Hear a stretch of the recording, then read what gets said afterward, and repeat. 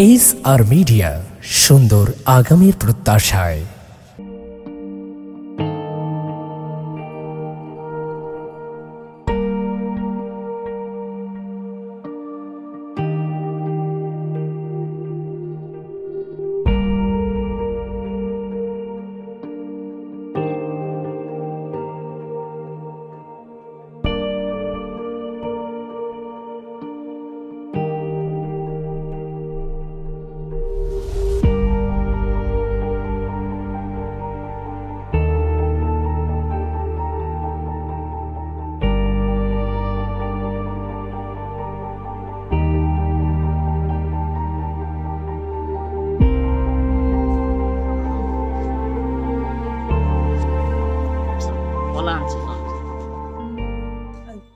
শীতকালে কলা দিয়ে আমি কি করবো? আমার তো কলা লাগবে না।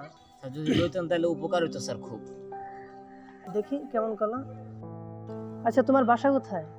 বাসা তো নাই স্যার, আমরা স্টেশনে থাকি। কলা কত করে বিক্রি করছো? 5 টাকা কইরা। কয়টা আছে কলা এখানে? 24টা মতো আছে। আচ্ছা, তোমার বাসা আছে কে কে? বাবা মা ভাই বোন সকলই আছে।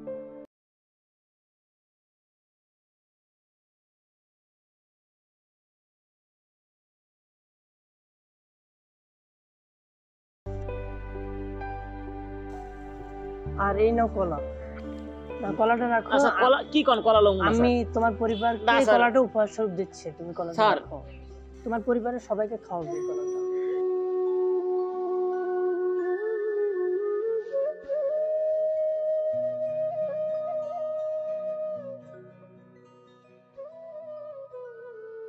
আরে আরে, তুমি কান্না করছো কেন?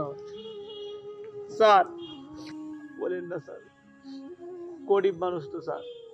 এই কলাতে আসলে আমি ফরমালিন মিশাইছি। তুমি কলাতে ফরমালিন মিশাইছো? এটা তো খুব খারাপ একটা কাজ করছো তুমি।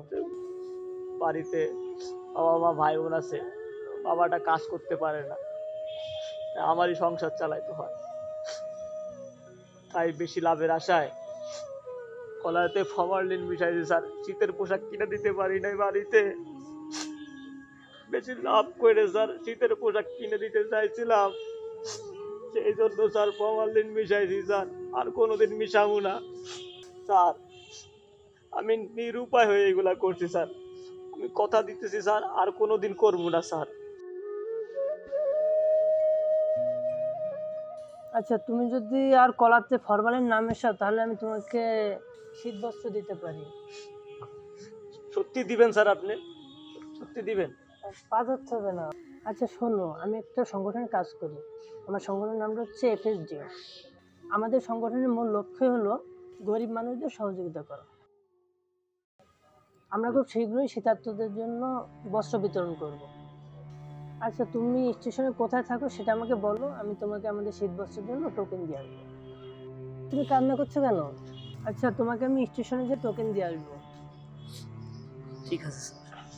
আচ্ছা আচ্ছা আসি স্যার তাহলে। আচ্ছা, ঠিক আছে।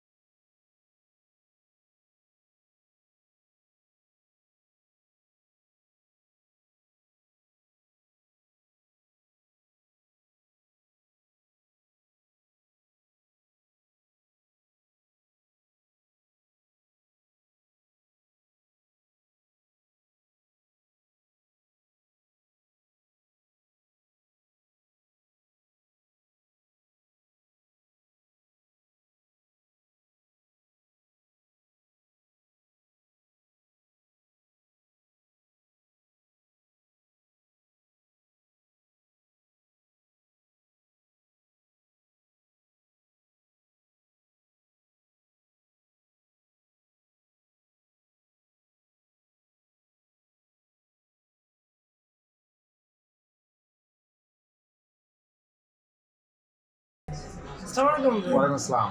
ভাই, এই নিয়ে আসলাম এখানে। হ্যাঁ, অনেক ভালো করছো। আসলে আপনাদের মতো গরিব মানুষদের নিয়ে আমাদের এই FSDO সংস্থাটি কাজ করে যাচ্ছে।